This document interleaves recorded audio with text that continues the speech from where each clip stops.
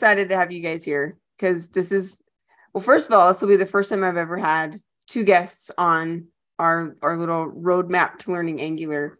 But also, this is special to me because you guys are co-organizers with me for the Angular Community Meetup.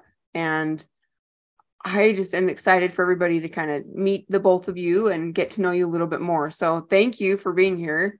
Yeah, of course. I'm happy to be here. Yeah, I'm really excited too. And I'm going to let you guys introduce yourselves here in just a minute because I want everybody to know more about where you're from and kind of your backgrounds. But one of the, like just kind of giving everybody a heads up on what the episode is going to be about is that you're both, even though you're like expert Angular developers now, you actually got your start as backend programmers. And so what I really want to do is focus today's episode on not just learning Angular, but learning it coming from that perspective. Do you feel like it changed anything? Do you feel like it made it harder, easier? So we're going to get into all of that. But yeah, like normally I introduce my guests myself, but I think given today where we have two guests, it would be awesome if you could just both introduce yourselves. Like tell us maybe where you're from, a little bit about your work experience, and then we'll go from there. Sure, I can start. Well, my name is Giovanni Rivas. I'm originally from Venezuela, but I've been living in Costa Rica for around 21 years now. I'm a principal developer in a company called Worldview Services. I'm mostly front-end right now in the company. But yeah, as you said, I started as a full stack backend with .NET and Angular, and I wanted to specialize, let's say, a little bit more on the front-end side. Nice. Awesome. So, and then, yeah, we're totally going to get into that story a little bit more. So that'll be good. And then Chris, what about you? Yeah, I'm Chris Perko. I'm a senior Angular engineer at Hero Devs. I've been there since about April this year, so not a long time. Similar to Giovanni, I did a lot of back-end and full stack work for a long time, and more recently just wanted to specialize in the front end and use the framework that I love the most, which is Angular. Currently living in Atlanta. I've always lived in the Southeast United States mostly. I grew up in Florida, lived in North Carolina, lived in Texas for several years. So just a little bit all over the place, but currently in Atlanta. Nice. Have you had a favorite place you've lived? San Antonio, Texas, I think. Was it even really? Even though like all my family's still in the South, San Antonio just has such amazing food. It's like you can just eat your way through the city. So it's a wonderful place. I love it. That's awesome. I keep meeting people from Texas, and it's one of those states I've just never been. I've been to quite a few states, but not Texas. So it sounds like it's due time to get there. Definitely check it out. And Giovanni, you've lived in Costa Rica for 21 years, you said, right? Yes. What do you love about living there? I mean, it's pretty quiet country. I mean, you can get to the beach like within 45 minutes, which is awesome. Okay. And I mean, it gets sunny pretty much every day of the year. I mean, you got a rainy season, but it doesn't get that bad like in other places. So nice. Yeah, I guess that's what I think. Well, you sold me when you said sun and beach. I don't know that I necessarily love getting in the water so much, but I mean, I do a little bit, but not like a lot. Although surfing is fun. Do you surf? No, I don't surf, but I used to bodyboard like when I was young. Yeah. Nice. Okay, well, you guys are both down in the South where it's warmer, and here in Utah, it's 6 inches of fresh snow and cold. So, anyway, I do. You have good skiing out there. It's true. Yeah, we do. We have good powder, and I can't complain about that. I really do love the mountains. I really do. So now I am curious. I have one more question before we get into this. I love asking these like get to know you questions. I just feel like it's fun because so often we focus so much on like the technical stuff, and I think it's important to learn about people outside of that too. So I'm curious though, because I've always been a real tomboy and just have loved toys and things, like not necessarily like dressing up and playing Barbies and stuff like that. But I always had a fascination with like gadgets and toys and things. So I'm curious if you if either of you have a gadget or something that you really loved while you were growing up, or even more recently, just something that you loved as a kid and you wish were still around today, or even, something that you've more recently discovered that you're just all about, like you just want to share it with anybody you can. Sure, I can say I don't know if they produce it as of right now, but I guess not. They just reseled, I guess, my Atari console. Oh, That's the first video game that I got when I was a nice. kid, and I guess that was introduced for me to the programming and computing world. So Totally. Did you have a favorite game? I cannot remember the names, but yeah, I was fan. There was this game that was kind of the Olympics games in one cassette that you were able to play different kind of games within the game. So yeah, I guess that's the one that I like. I remember, and maybe Chris, maybe you remember, the only two games I can really remember on the Atari were my brother and I had this like Ghostbusters one, and then there was a baseball one, and I loved them both. But that Ghostbuster one was, I could never defeat Zool. Do you remember those at all? I remember Pong and like, was Balloon Fight, was that on Atari, or was that later? Maybe that was Nintendo. Yeah, I don't really remember. Okay. Well, what about you? What's a toy or a gadget that you've missed or that you like right now? Yeah. So mine's also in the video game category, and it's something that I never owned, but I did play a few times. And it was the Virtual Boy from Nintendo. I don't know if you guys ever played that. It was like a virtual reality system, but everything was red. And like, I remember playing Mario Tennis on it, and maybe there was a Star Fox game. I remember there was some kind of like flight sim game. But I just remember, like, after like half an hour, like your head just hurt. Like, yeah, it would like hurt your face. I remember that. It was the same thing. I never owned one, but every time, and boy, this will date me a little bit, but when I'd go into Blockbuster, they had one there that you could play with because they wanted you to rent it. And I remember in fact, I ended up getting one of those. They have a VR for Star Wars now, and you can put it on with your iPhone. And same thing though, like I can only wear it for like 10 or 15 minutes before my head just aches. And I'm like, no, why? It's awful, but awesome. Okay. Those are good ones. I love those. Both gamings. You're both gamers. I guess that's not surprising though, given that I have just like loved getting to know both of you. You're both so talented. Recently, everybody, they've both helped with the Angular Community Meetup. We have a website. And full disclosure, that was the website that I created when I was learning how to use Angular. And so the website was very awful to begin with, just terrible code.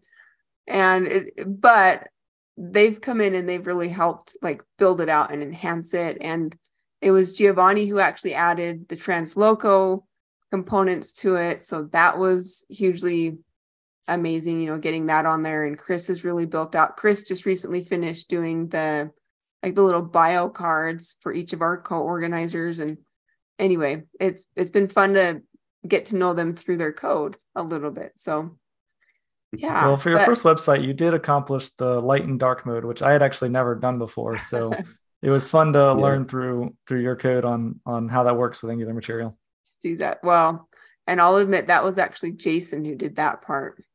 So he did that during one of his streams. Yeah, no, my initial site was like bare bones, just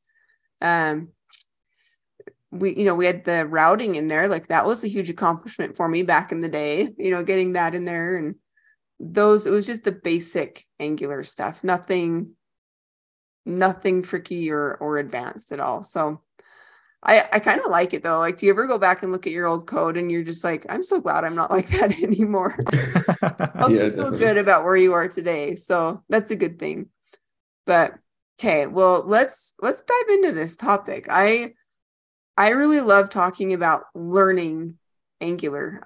As you both know, I come from a teaching background, and I just love cracking this. I love getting into people's heads and figuring out what worked for them, what didn't, what advice they would give. And I think there's a really interesting space here to talk about developers who started outside of front end and what your experience was like initially, and then what it was like once you decided to move into front end. So let's kind of start, I think, just to really help understand where you're coming from. Why don't each of you go more in depth now that you've introduced yourselves and kind of given a brief overview of who you are, but go more into how did you even get started with programming? Like, what was your first experience, and what did learning look like to you as an early programmer? Well, sure, I can start. Thinking about that takes me back to school, to high school. In fact, I can't even remember the grade. It was probably, no, it was school, like fifth or sixth grade or seventh grade. I can't remember. The first thing that I did with a computer was using the base 3 plus. That was a database management system at the time. So I guess that was my first approach to programming, let's say, programming. And it was just a class in seventh grade, and that was it from there. Then I don't know, I got my own computer at home, and back at that time it was with Windows 3.1, and I love to delete files to see, oh, what happened if I delete this file? Okay, Windows doesn't work anymore. And my father got like really mad at that. It's like, why are you breaking the computer so much? Or every time it's like I have to install it every time now and then. And then when I started college, the first language I saw in college was Pascal. That was in this class called Programming 1. And after the first class, I just fell in love with programming.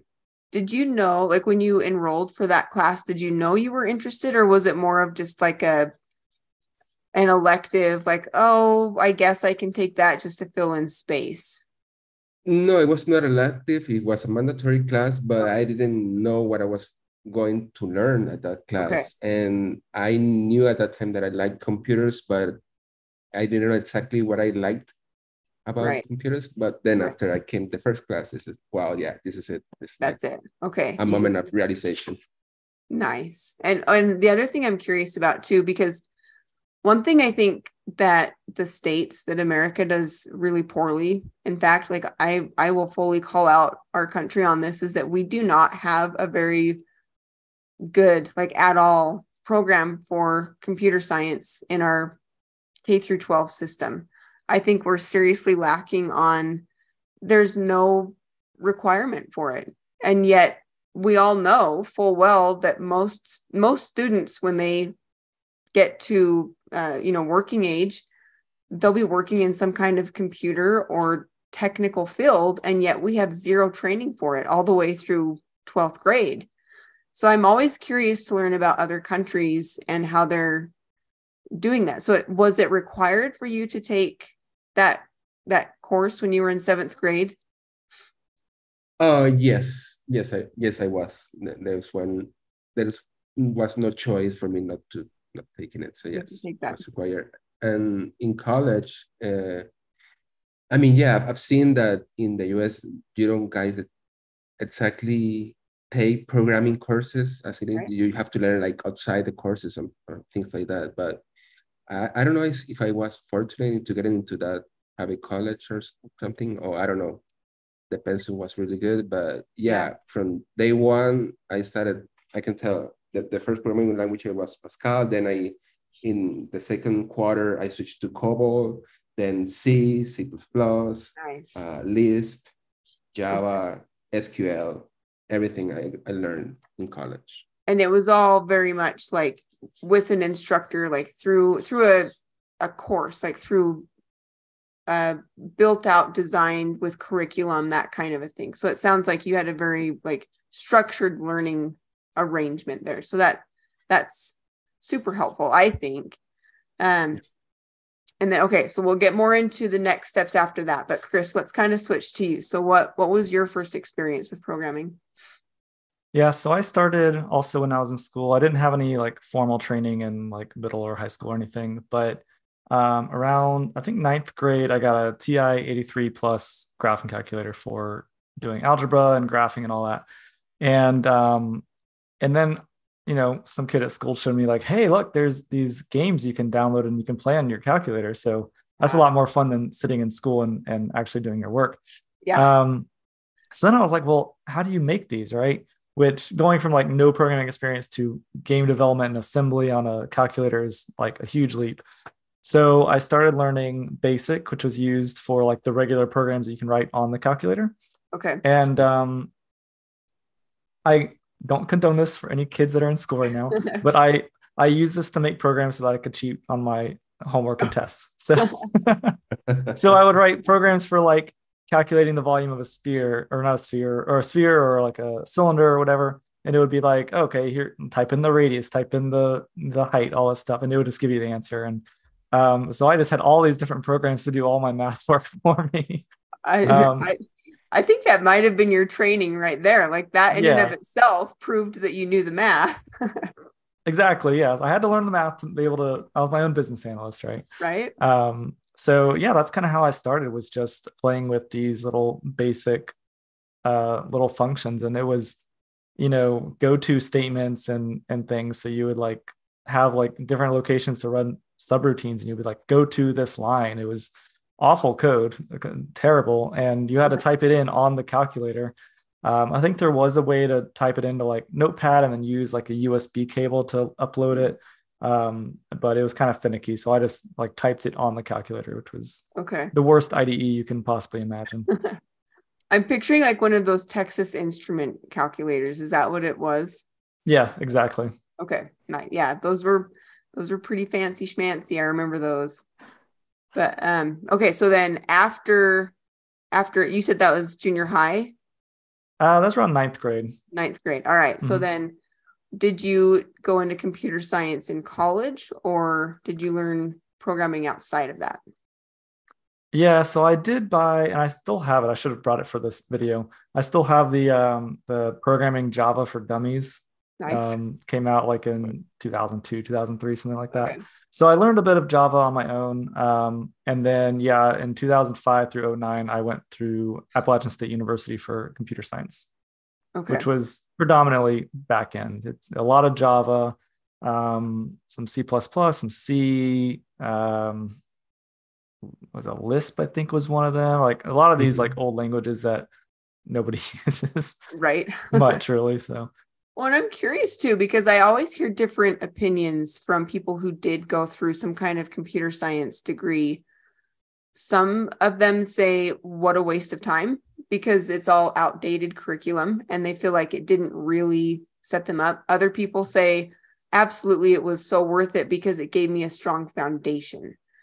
That seems to be what, like, I personally would probably feel that way myself, but having not gone that route, I'm not sure. I hear, like I said, a lot of people say it's really outdated, but what were your experiences? Did you feel like it really was beneficial? I think that there were a couple classes that were extremely beneficial. One was databases. So we learned about designing schemas and all that. And another one was a class just called software engineering, which was, it really taught you how to write good documentation, UML diagrams, and kind of thinking more about the architecture as opposed to just writing code. The rest of it was pretty outdated, even for the time. When I got into my first job, I had never touched Python before. I had never touched, some of these things that we were doing. Right. And so it kind of felt like it was a waste of time other than those two classes. But at the same time, like, I think times have changed a lot. Back in the mid 2000s, there was not all these YouTubes and Udemy courses for $10 or free online ebooks. It was just, you had to go to college because most companies were like, you need a 4-year degree. We don't care about experience, 4-year degree. So at the time, I think it was the right choice. Nowadays, there's so much stuff online that you can build experience, you can build your own portfolio with just online material. So, I think, depending what you want to go into, maybe a 4-year degree is still viable. If you want to go into management, if you want to be a CIO one day, having that degree might get you there sooner. But yeah, a lot of it at least at that time, was outdated. And I'd be interested to see my same school, what the curriculum is today for a 4-year computer science degree. Yeah, true. Good point. Good point. What about you, Giovanni? Yeah, I think going through college, it built a solid base for me as well in terms of the logical thinking, because there were a lot of logic courses that you need to take to open up your mind and try to see things in a different way that you normally wouldn't see. And yeah, one of the courses that I remember the most is the data structure one. That was one of the hardest one, I guess. There was no programming there, just learning the basic algorithm and trees and graph and all that. That helped me a lot till nowadays. So yeah. I would agree with that, because that's where I know a lot of my inexperience, having come from boot camp land. You know, they pump you in and we learned 2 different frameworks, and I don't even remember. It was so much information. Every day was something different, and there was no consistency really. And day to day, there wasn't really a continuation of a topic, and it was just overwhelming. And so now that I've been able to get more into it and I have more experience, I'm very fully aware that some of my weaknesses are with those basic foundational just information, knowledge, things like that. And I think what you pointed out, Giovanni, is so true, and that it just builds a common vocabulary, that experience of logical thinking that I think you don't get when you go to boot camps, and you don't really get that training as thoroughly when you do online courses. You're getting the content, but I don't feel like they're as thorough at training you and really helping you logic through challenges and problems. So I don't know, but see, you're talking to the educator, and so I feel like it isn't for everybody. College isn't for everyone, and I don't know. I'm just always curious to hear everybody's opinion about that, but that's interesting. So then, okay, you both did college. You feel like great, introduction to things there. Was there anything that you felt like was particularly challenging for you when you were learning, be that in school or even after school? Do you feel like there was just something that maybe it was silly? You feel like, I don't know why that was so challenging or not, but was there something that really tripped you up at all? I guess for me was learning assembly code at the time. And also at the time, for me was hard learning UML. Why do we need to do these diagrams for? It's nobody uses it anyway. Right. And nowadays it's kind of true, And yeah, I would say assembly and operating systems, like how an operating system works, memory, how it reads, how it writes, and all that good stuff. That was the most challenging for me, I think. What did you do to push through it? What made the light bulbs finally click on for you? I don't know. I mean, it was a long time ago, so I can't really remember what I did to push through it. But it was I wanted to really learn the good basic stuff so for me to build this good foundation to my career. So I guess that what made me just push through. That passion, that drive to get through it. Passion, yeah. And also you were saying it's computer science is not, or going to college is not for everybody. It's I guess I agree. So for this career in particular, I guess you need to be passionate about it. It's you really need to really like it to go through, because to take this into college, because when I was in college, in the second or third quarter of the first year, most people started with programming and they switched to odontologists. It's nothing. One thing has nothing to do with the other. It's you don't even know what you want to do in life. So yeah, you have to be really passionate about it. Passionate. Did you work with your teachers though? When you felt like you got stuck, was there a mentor or a teacher that you really turned to, or was it pure just determination and push through this? Yeah, I guess I got help from some of the teachers and also had a lot of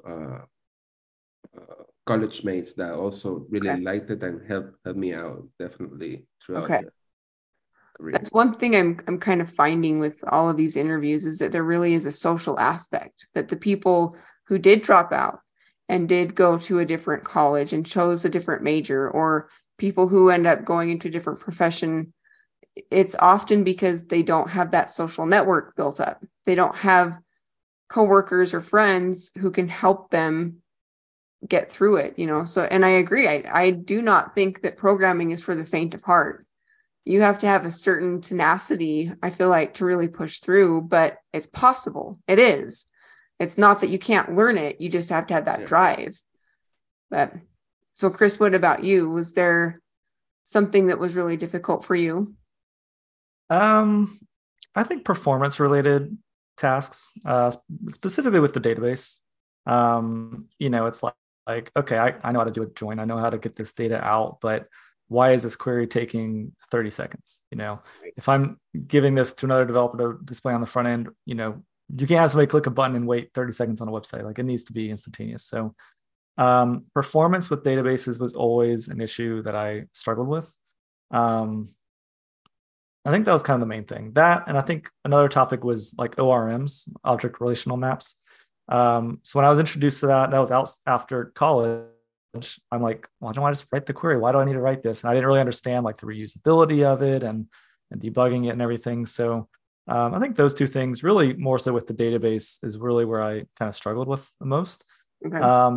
And I think, kind of going back to what you said about having the want to, and the need to learn these things, like if you're going into college, I think that's kind of why I struggled with it, because databases were always my topic that I found the least enjoyable.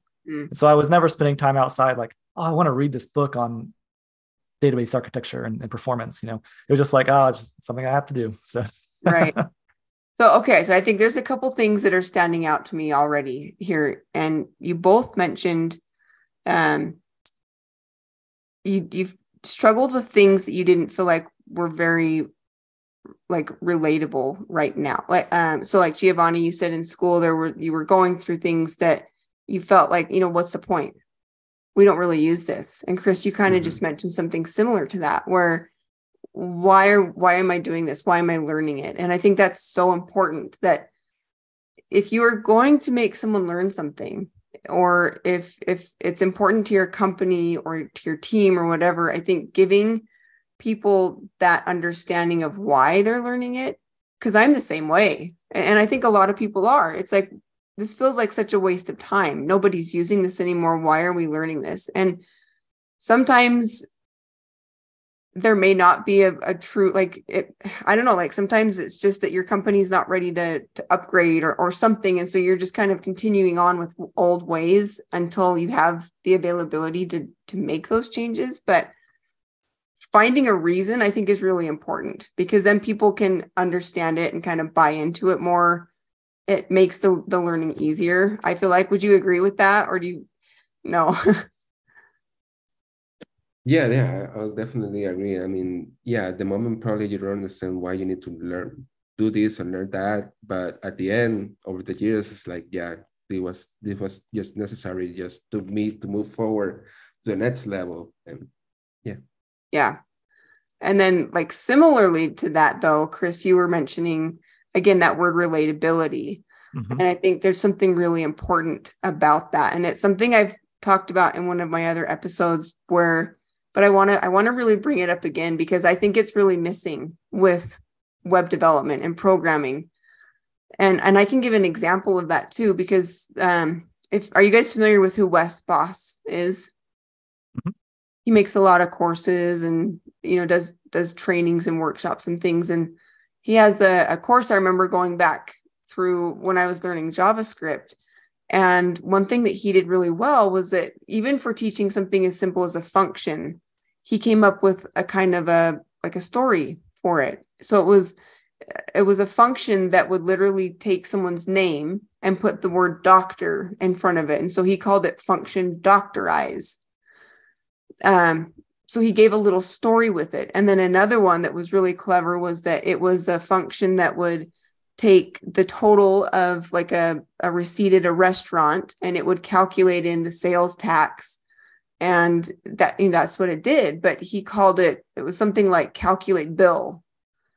And he gave it this little storyline, like he sounded like a cowboy, like, yeehaw, I am calculate bill, but I just remember thinking, going through that course, like, I will never forget calculate bill and what arguments and parameters are ever, because he gave a story and a context to what was being taught.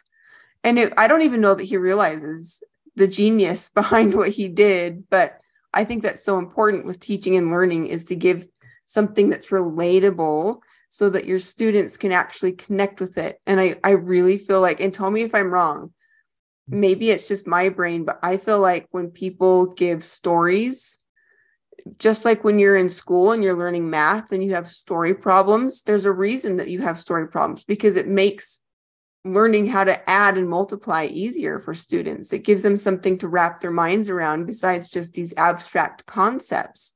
But I feel like it's missing a lot from a lot of programming. Have you found that yourselves? Yeah, I mean, I completely agree with you. When I was in at college, one of the problems with four-year colleges, in my opinion, is that you have to take a lot of classes that are outside of what you're actually learning, right? Yeah. So we had to choose like some science classes, and one of the classes I took was astronomy. And I had this professor for 2 semesters, and he made it so much fun that I almost changed my major to astronomy. Until I took physics, and then I realized I can't do this. Yeah. But yeah, I think a good teacher that makes it relatable can make any topic entertaining and fun to learn. And when you're enjoying it, you're going to retain it a lot better than just, oh, here's a slide, copy down some notes and learn it, memorize it. It's totally. Yeah. I would love to see more tutorials, more courses, more blogs with relatable ideas rather than just, here's the code, go learn it. I think if we can start making material that does have that relatability factor, it would really improve people's rate of learning and their ability to learn it. I think we would lose fewer people in the industry. But all right, so that's your backend experience. Now, how did you get interested in, or what was it like when you got into front end? Was this a personal choice, or was it more like a requirement for your jobs? How did that happen? I guess for me, it happened like naturally. Back at the time, it was not such a division between like front end or back end, or at least I can remember hearing it like back in 2003, 2004 in college, because everything was like a whole big block, like I learned it with .NET and ASPX, and everything was, the web page and calling the database into the controller and all that. And the same with Java, with Java, we got the JSP, the servlets that were displaying the HTML and then calling everything into the backend. So for me, it came like naturally. I started doing ASP.NET, and then I got introduced into the JavaScript world. Then it came jQuery, and from there I learned Backbone JS or something like that. I can't remember. And one day I was looking through blogs, and I know that that's like, oh, there is this new technology called Angular JS. It's like, okay, let's see if someone is teaching a course about that, and that's how I started. And I introduced it to the company that I was working into at that moment back in 2014. Okay.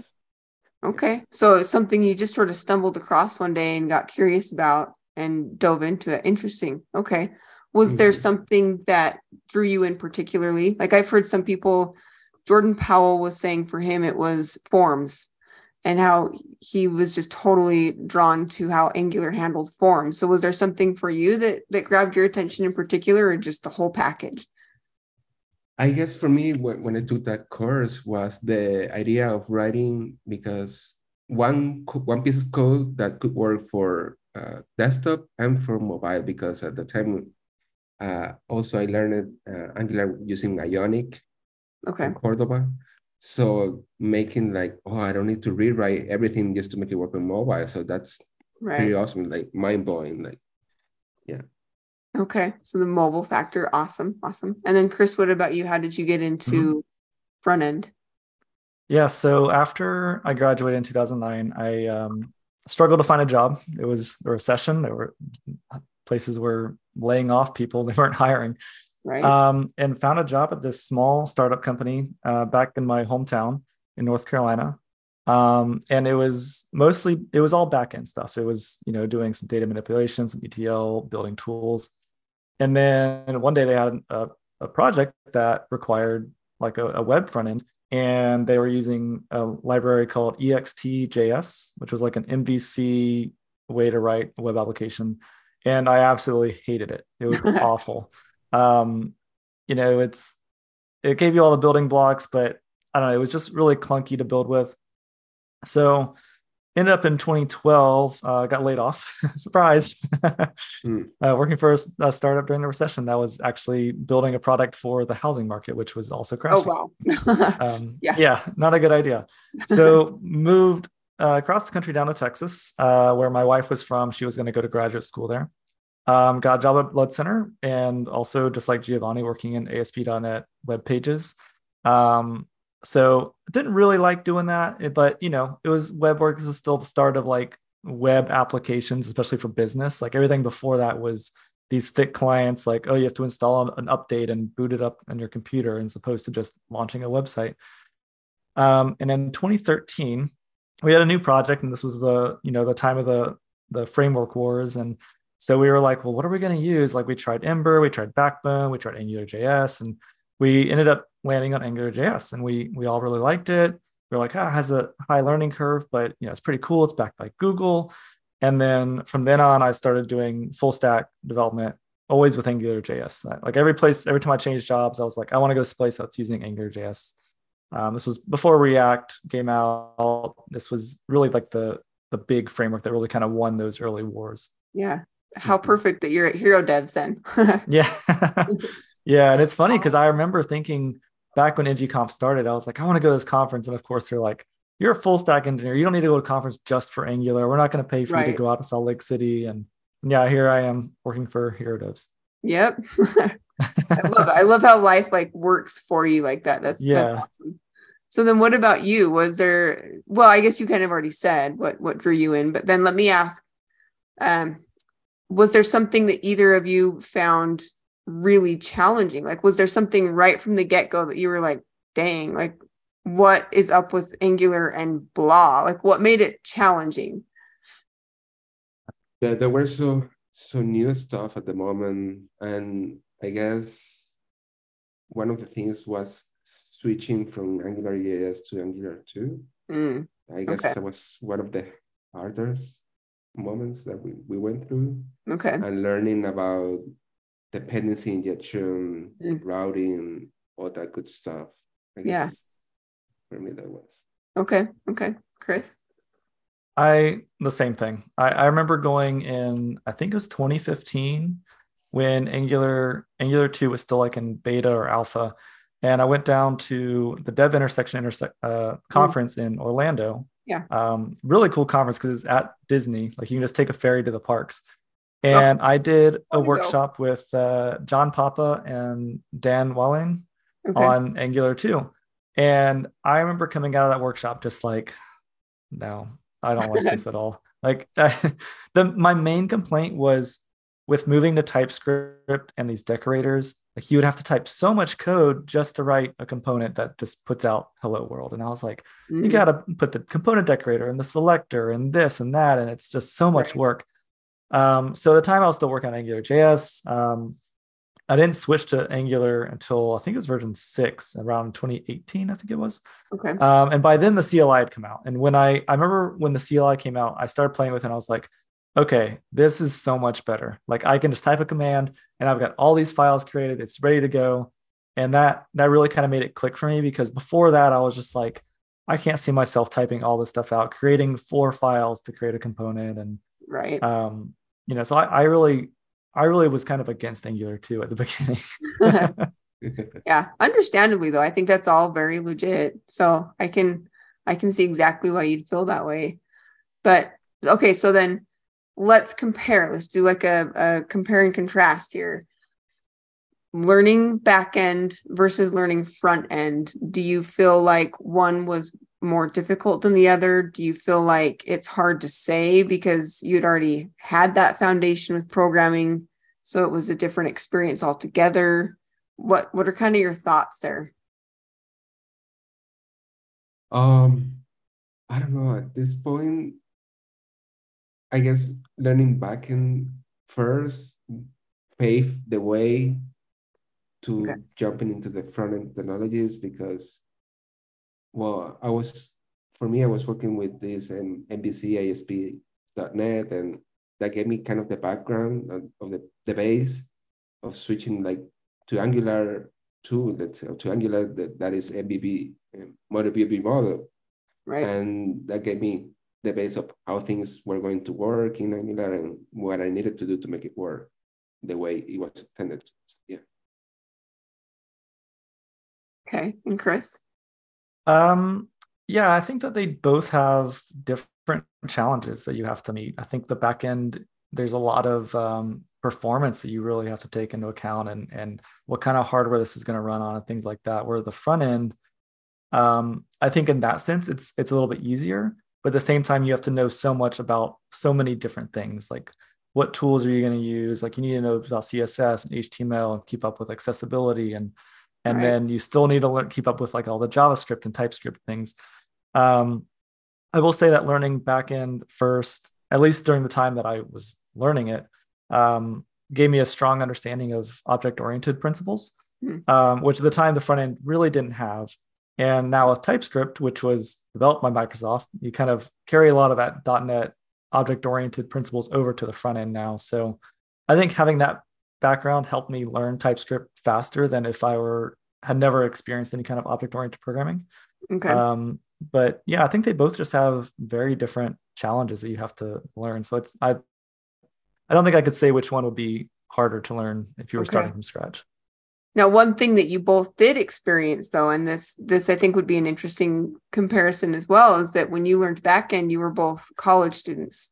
You had a teacher, you had curriculum, you had expected coursework and probably tests and all of that. But when you learned front end, it was more on the job or on the side, just as personal interest. So was that experience, did you find it harder to have to go find your own learning material?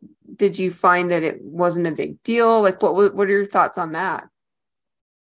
Yeah, at least for me, it was a little bit harder because I'm not the kind of guy that goes into the internet. I wanted to learn this. It's like I need a teacher to teach me something so I can learn the new stuff.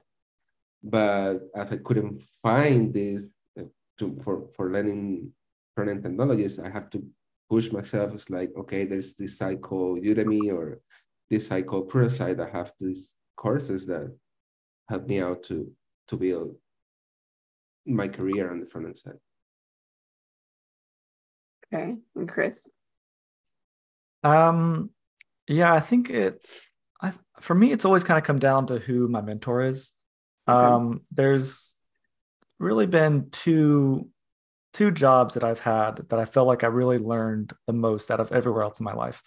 One was a job where I was working for a telecommunications company, and I was working with an architect who I think is still like probably the best architect I've ever worked with. And just our code reviews, I mean, we'd have these long code reviews, and I learned so much in a short amount of time from doing that with him. And the second time is since I started working at Hero Devs. I've done Angular JS for a long time, and I hadn't only done Angular, version 6 on since for like 3 years. And since I've started there, I realized like, wow, I was doing so much stuff completely wrong. Yeah. And again, it just comes down to really these code reviews with people that really know their stuff and really know how to make you a better engineer. Okay. And again, like, I think this is going to be my like repeated lesson with every one of these episodes, is that it seems like learning for programmers is at its best when you have a good mentor and people you can really work with. So that is tremendously important. What are some things you've both done to really build up that network for yourselves? Finding a mentor or finding coworkers or anybody who would be willing to work with you. I guess in our careers, in companies, it's like you work with this group of people, and sometimes developers don't get along with each other, but you need to be open. I guess that's the first thing, you need to be open of learning new things, even though, because it happened to me. I was a senior developer in this company, and I had to meet level coworkers. And they taught me so much, and I'm so grateful to have worked with them. And yeah, that really guide me to where I am today. Did you have to do a lot of reaching out to them yourself, or do you feel like people were really open to just offering help? Yeah, they were really open to offering help, and every question that I had, they sat down with me. We went to a board and Nice. draw the flow or whatever we were taking a look at the moment. And yeah. Okay. So there's another question I'm going to have. I'm going to have you hold on for a second, Chris, because you're mentioning something I've been really curious about, Giovanni, where you had a physical office where you were working with people in person, and you could just take some time to go set aside, go work with each other in a private room or whatever. It's becoming less common. I feel like a lot of developers, my experience, you guys, was I've only ever been a remote programmer. I've never worked in an office where I had people who like physically could stand with me or I could stand with them. And I've often wondered, would my learning have been accelerated had I been working in person?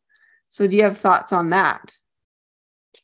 Yeah, definitely. For me, it's gonna sound weird, but I miss going to the office, and not just to be present, but to talk with the people around, just to make jokes, and also yes, to sit at some point like, hey, I have this problem. Can we meet in a private room? And it gets, I don't know how to describe it, but I guess you can take so much advantage of having one person next to you and just trying to absorb everything that this person is trying to teach you and going back and forth with them. So yeah, I guess it makes a huge difference, definitely.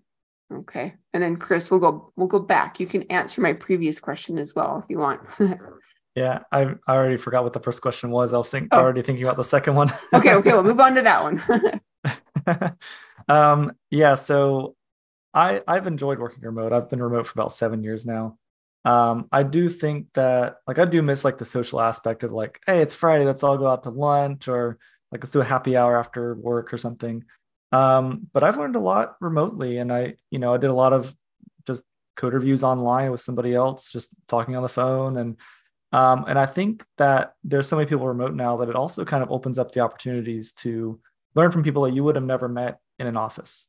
Coming to our meetup, we get to talk to people that work and live in Australia or New Zealand that I would have never run into these people before. Right. So, I think everybody learns different. I think some people having that hands-on, being face-to-face, learn better. And unfortunately, a lot of those jobs are now remote.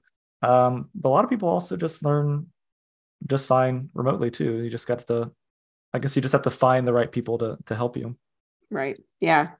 And I think that can be the challenge. Is I know a lot of developers say I'm introverted. It's hard for me to reach out to other people. It's hard to ask questions. And I think that's where being remote can be a challenge. But yeah, just an interesting thing to kind of think about. But okay, so when you both have something new to learn now, maybe it's a new library, or even with an upgrade, with version 15, we've got standalone components. What does learning look like for you now? You're obviously not in college. You don't have a professor. You've mentioned working with coworkers and things, but more like on a personal level, I'm asking, what does that look like? Do you go find courses? Do you find blog articles? What works for you? And how do you make that learning really stick in your minds? Well, for me right now, like the main source that I have, like things that I want to learn is Twitter. It's like I see, oh, I'm using this new thing and let's see, let me show you how it works. And I liked it and then to review it later, but you can imagine the list of likes that I have to go Right. and review later.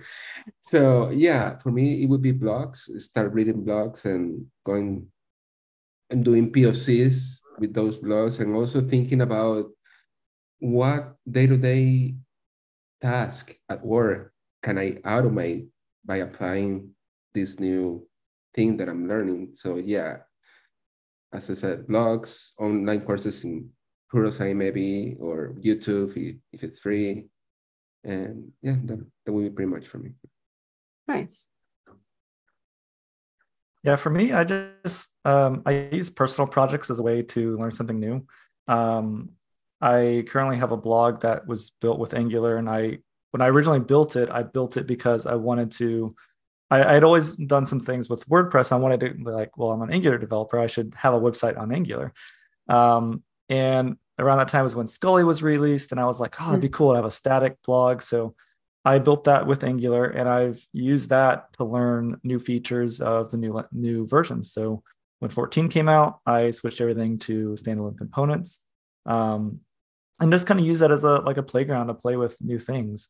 Right now, the directive composition stuff is being released for 15, and I don't know anything about it, but I'll find a way to kind of build that into my site just as an experiment to see how it works and to learn more about it. So yeah, just for me, it's just getting hands-on with it. Twitter, I use Twitter a lot to learn from people. People post blog posts, I'll read them, or just threads about things and like little code snippets that are pretty cool to learn from. So Twitter's been a big place for me to learn more about the framework. Okay.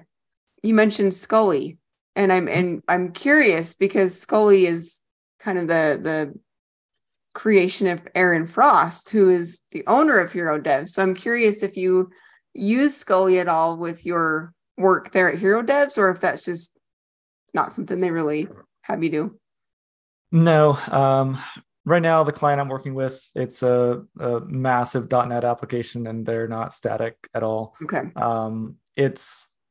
I understand that it's not very actively maintained. It's something that I'm hoping to find some time to get in there and at least look at pull requests and maybe help out with that. But yeah, this time I had the time to get in there, and I don't think any of the maintainers like Frosty, he's just so busy these days with the way the company's growing that. Yeah.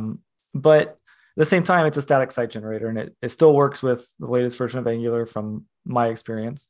It does what it's supposed to. So I don't know what more there is to really maintain with it at the same time. Maybe there's some new features that people have come up with that just need to be developed, but yeah, I think it still works just fine. Nice. Okay. And then back to what you both said, though, you both mentioned having something like a project to go work on. I like both of your answers, because Chris, I do think it's important to have outside projects, something you're working on personally. But then Giovanni, I also like how you're saying you try to find opportunities to use whatever it is you're learning on the job and see if you can implement it there while you're working. I know for me, a lot of times I get so focused on my tasks and my stories at work that I don't often think about how can I take what I'm learning outside of this and bring it in. I don't know. I think I'm just still at that point with my skill level that I try to stick a lot to what is already there in the existing code base. But I love that. I think that's a good example for me and for others who are more mid-level, that it's okay to bring in things that you're learning outside of work. And it doesn't, it's okay to try to improve what's already there. So I think those are really important concepts you both mentioned. Kind of wrapping up here then. So I'm curious, as you both maybe work with other developers, be that on the job, maybe there's juniors or entry-level devs you've worked with, or outside as personal mentors, wherever, is there something that you feel like you would give, like, as far as advice to people who are just coming into Angular, they're brand new to it. What suggestions and tips can you offer to them? Just start with the basics. Don't try to get everything working at once, because you're gonna get frustrated and just, I don't like this, and go to somewhere else. Just try to get step by step, like from the beginning, how to start using the CLI, the common commands in the CLI, start running your first Angular application, then start digging a little bit with RxJS, because that's, I guess for most of the developers, that's the hardest thing to learn within Angular JS.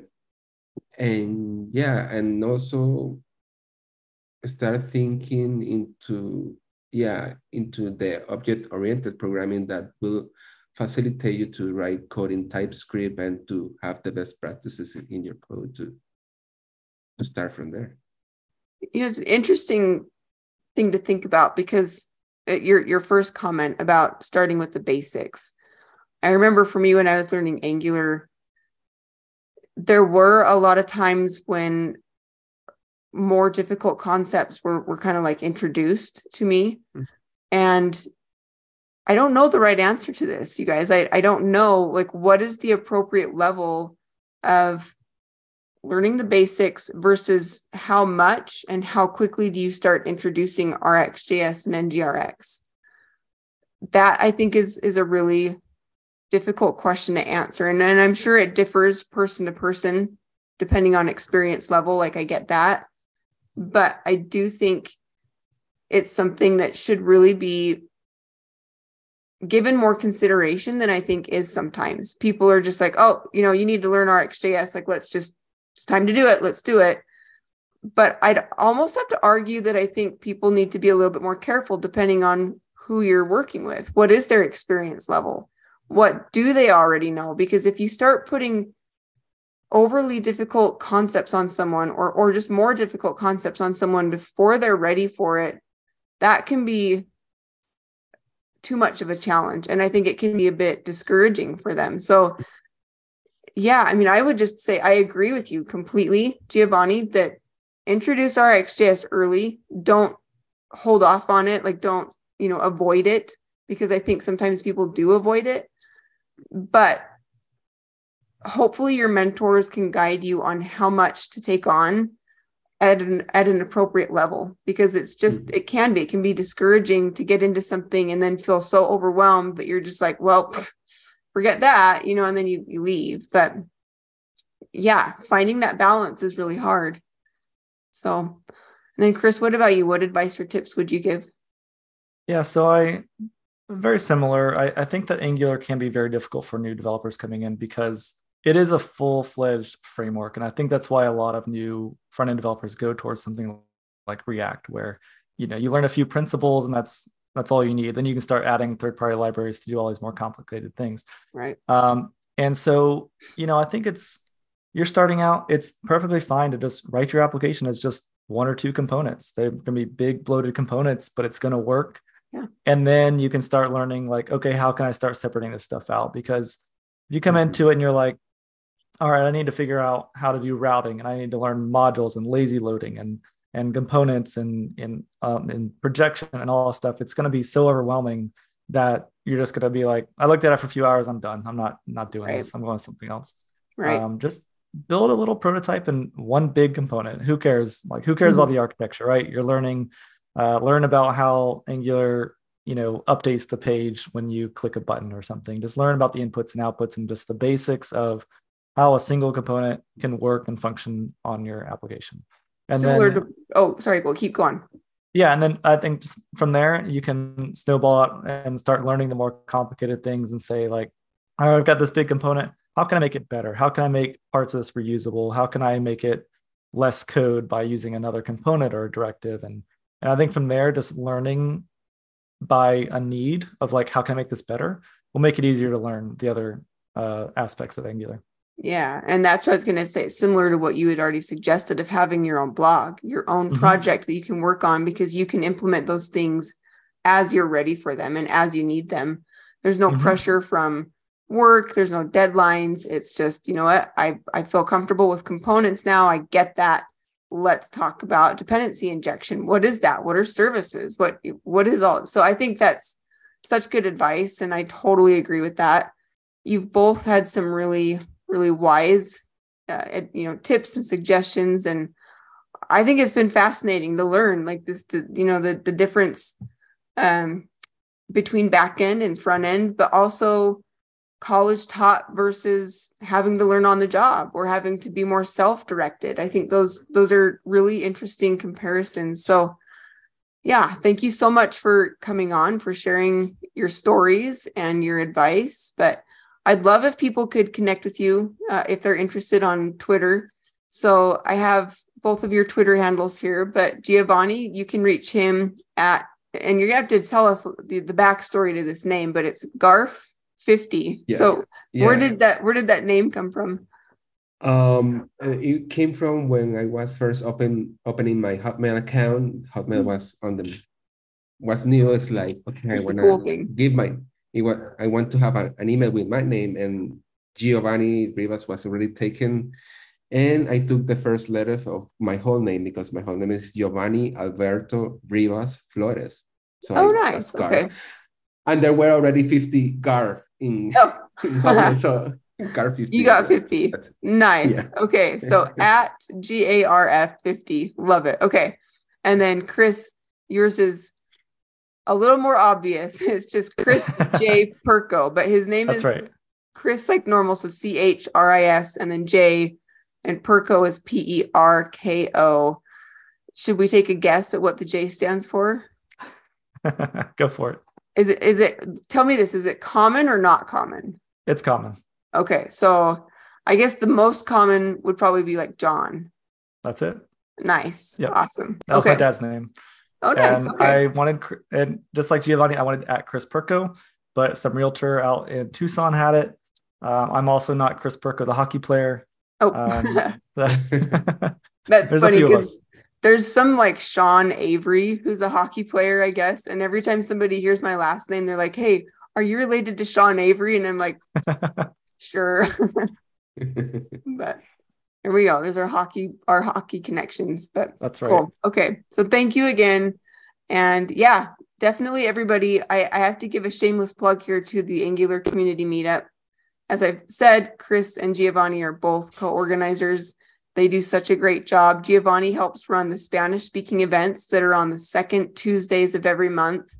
And then Chris helps with the English events on the fourth Tuesday. And we would love to have you come and join us there. We have a lot of fun and some really great community partners who are always giving out free prizes. And we have really excellent speakers and talks. So come join us there. It's great fun, and you always learn a lot of stuff. So thanks, everybody. Thank you. Thank you.